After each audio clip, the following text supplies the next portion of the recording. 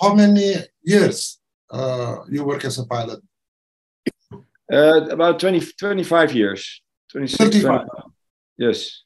So, during your 35 years experience, ever you see weird things in the sky?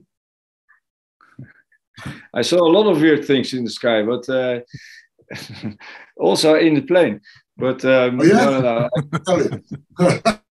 Oh, it's okay, it's intermezzo in the plane. Yeah, well, so a lot of experience we can learn from you.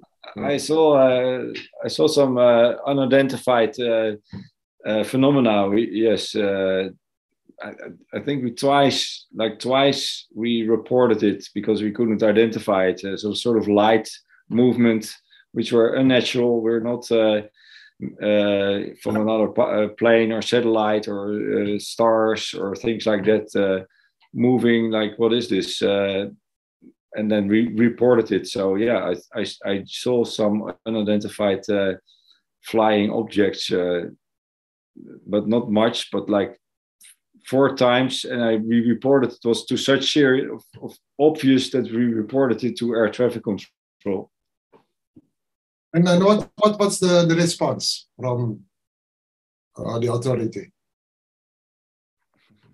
Well, the air traffic control is just then gets the report because they get a lot of these reports. I think now even way more probably, but and then they just it's a standard procedure. So they report, they take the report, and then they pass it on to the defense, to NORAD or to another defense military defense organization to do anything with it what they like, and it's just a report.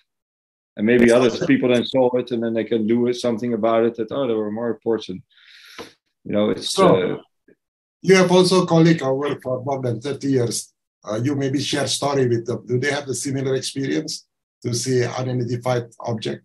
Yeah. So it's common then for pilot. Yes. If you ask 2 pilots, experienced pilots, I think who more than if you ask them, we saw things which we couldn't clearly identify. We didn't know what it was, and we were with 3 pilots on the flight deck when we saw what I saw, and we were agreed that this is not natural. We couldn't identify it, taking some time, and then made unexplainable movements, and then we reported it. So if you ask pilots, it's not such a weird thing. They don't say, "Oh, you're crazy" or not. No. Yeah. It's not such a weird thing, no. But maybe they wouldn't say this when they are in public. Then they will maybe not say it. So according to you, we are not alone. We're not alone, no.